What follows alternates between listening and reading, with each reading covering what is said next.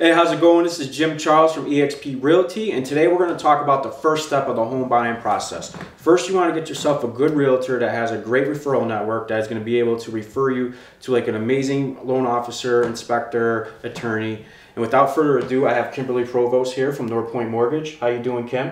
Hi, I'm Kim Provost, and I'm from North Point Mortgage. We're located at 117 Park Avenue in West Springfield.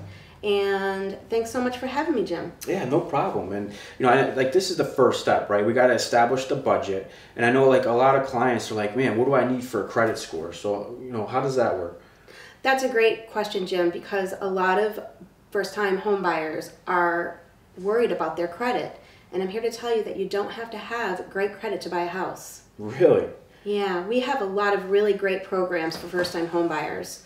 We have conventional financing with as little as 3% down, and you need to have a credit score as low as 620.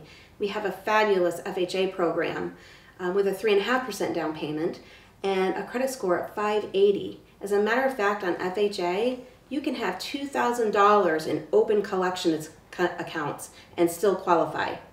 Well, that's pretty interesting because, I do talk to buyers and like, I'm working on my credit, come talk to me about 6 months. And then, I talk to them 6 months down the line, their credit's actually worse because they did the wrong things, right? Yeah, Jim, your buyers really need to speak to a licensed loan officer first, and they can tell you everything you can do to fix that credit.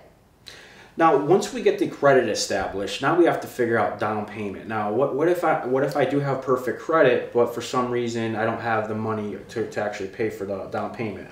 What can we do?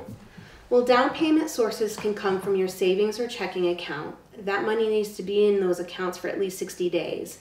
But you can also get money from a retirement account, a gift of funds from a relative, or even a first-time homebuyer grant program. Oh, a grant program. How does that work? So first-time homebuyer grant program is given by several cities in Western Massachusetts. The first step is to take a first-time homebuyer course with Wayfinders in Springfield. So with the down payment assistance from the grant program, could we use that for closing costs as well? The down payment assistance grant is used for a down payment, but if you don't use the full amount of funds for the down payment, you can also use that for closing costs. Another way to pay your closing costs would be to ask for a seller credit to help pay your closing costs at closing.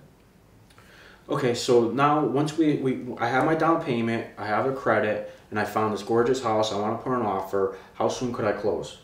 So most clients can close within 30 days. 30 days, wow. Okay.